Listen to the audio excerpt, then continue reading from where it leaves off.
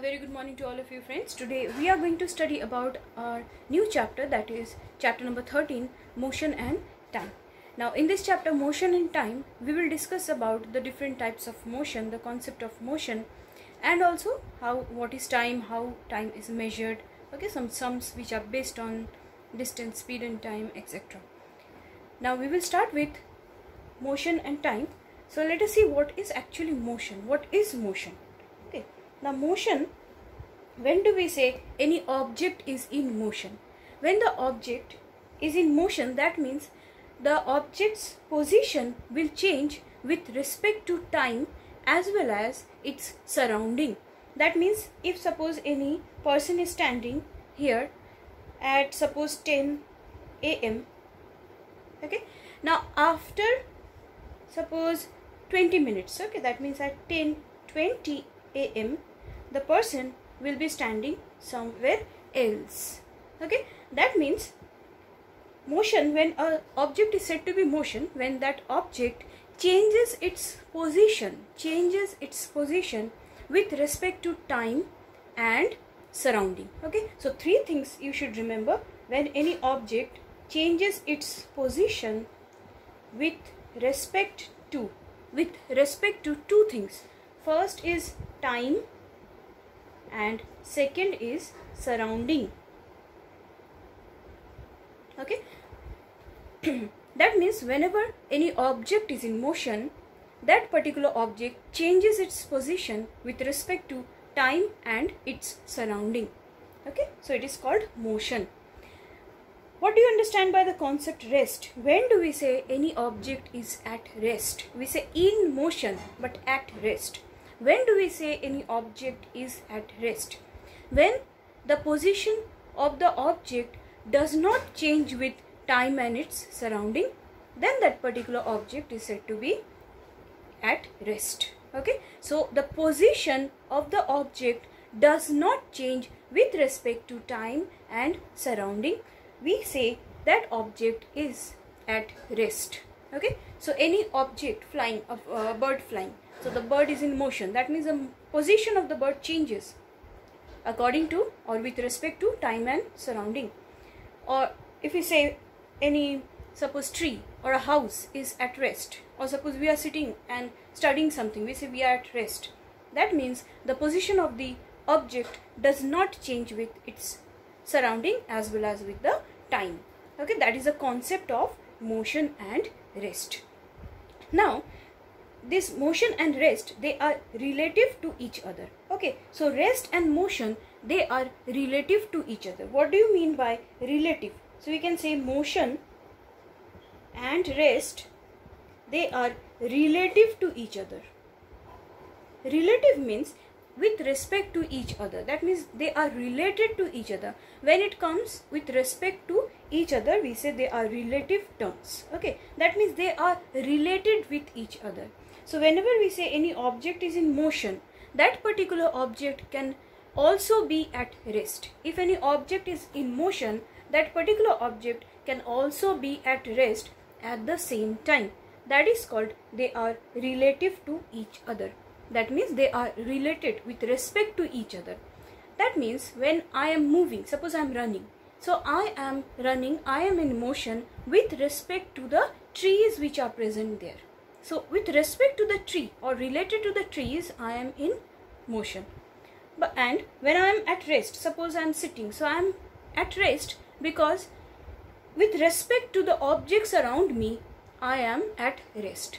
So that is why these terms are called relative terms. That means any object is in motion or at rest with respect to so many factors, with respect to the time, with respect to the objects near it, with respect to the surrounding. But remember, sometimes the object that is in motion can also be at rest. Okay, for example, suppose in a train. Okay, suppose a train is moving in a particular direction and we are sitting inside that compartment. Okay, so with respect to each other, we are at rest, because in a moving train, suppose we are sitting close to each other, so with respect to the people sitting beside or behind us, we are at rest.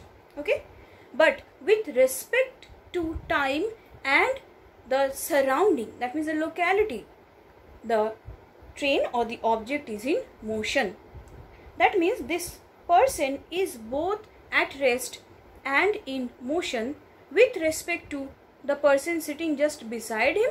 So he is at rest, but when the person is compared with a moving train, then he is said to be in motion, because along with the train the person is also moving. So the object which is in motion can also be at rest. Okay, or we can also say sometimes when objects are at rest can also be in motion. For example, see, we are sitting here. Now with respect to our surrounding we are at rest, but with respect to the rotation of the earth or revolution of the earth we are in motion. So we are both at rest and in motion.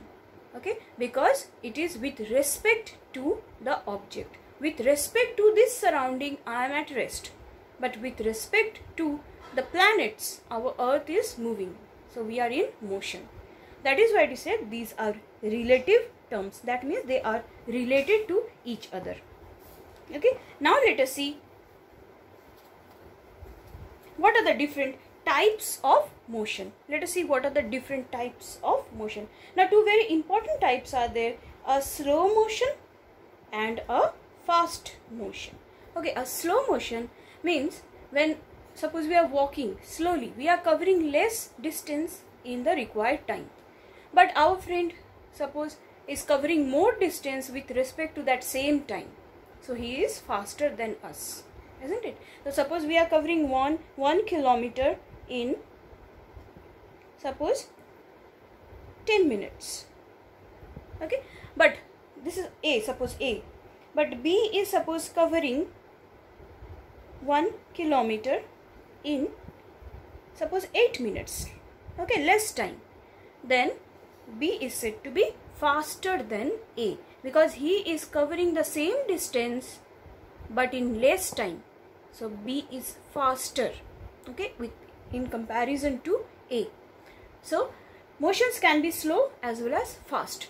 This slow and fast types of motion, they depend on two things, that is the distance and the time.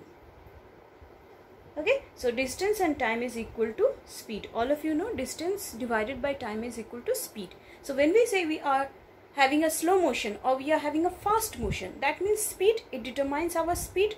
So speed depends on two things. What are they? Distance and time. So please remember, speed depends on two factors, that is distance and time. So the rate at which we are moving, whether it is slow motion or fast motion, it depends on two factors, that is the distance covered by the object and the time taken to cover that particular distance by the object. So please remember, speed is equal to distance by time. Okay, again distance is equal to speed into time. Okay, distance is equal to speed into time, and if t comes here, s goes there, so t is equal to distance divided by speed. Okay, so these are some of the very common, you can say, equations that we should know when we are studying about motion and time. Now let us see our next topic, that is how to measure time. Okay, what are the ways by which ancient people they used to measure time. Now time is an important factor. Okay, so motion and time. So motion, you know, when an object changes its position with respect to time and surrounding, it is said to be motion. Rest also you know. Now let us see what are the measurements by the help of which we can measure time. Okay, now there are some stages in which ancient people used to estimate time. Okay, how they used to measure or estimate time. Now in ancient times, see, they used to follow certain events, okay, or some natural phenomena. So phenomena is plural, phenomenon is singular. Okay, phenomenon means singular. So they used to observe certain events or some natural phenomena which were periodic in nature. See, they are repeated at regular intervals. For example, the sunrise, the sunset. For example, the rotation of the earth or revolution of the earth, that means the new moon or the full moon sometimes, okay, or the seasonal changes, like after summer comes monsoon, so summer, monsoon, then comes autumn, then comes winter. So these are periodic changes. So they used to estimate time by the help of events which were natural, okay, so they were periodic in nature. Now after that, the disadvantage of this is that such kind of measurement changes, so it varies, okay, so changes or varies. So we cannot depend on such kind of measurement because there is a change or there is a variation in such kind of measurement. That is why this is not the correct way to measure time, okay. Now after that, what happened during the medieval period, that means in between, that means after ancient but before modern, certain other types of devices were invented, okay, like the sundial, like the sand dial, okay, like that is also called the hourglass, like the water dial or water clock, okay. So in this way time was measured. In sundial, what happened? In the sundial there is a, you can say, object, okay, circular object in which measurements are there, and there is a shape like this in between.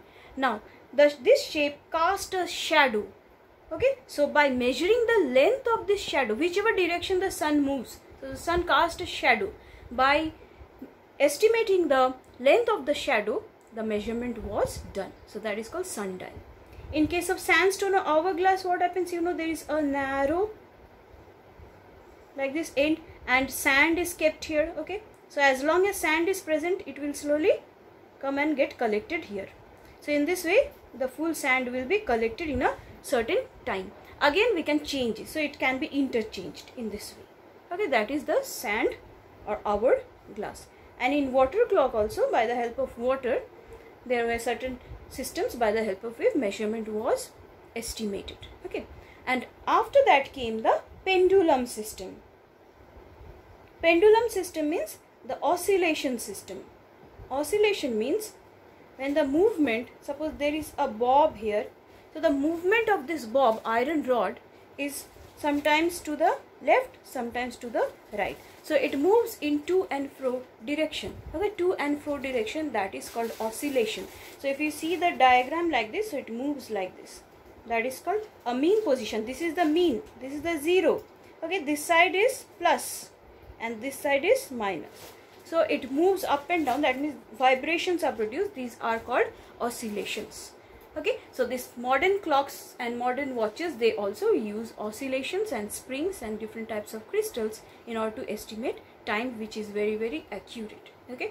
So please go through the book, try to find out important terms like Huygens. He discovered pendulum, okay, that means this pendulum, the movement of the bob, and how such kind of devices were used by humans to measure time, okay. In our next video we will study about how to measure time and what are the different ways by which time can be estimated by us, okay. I will upload the summary, please write it and go through your books. If you have any queries, you can call me or let me know. Thank you so much for watching this video.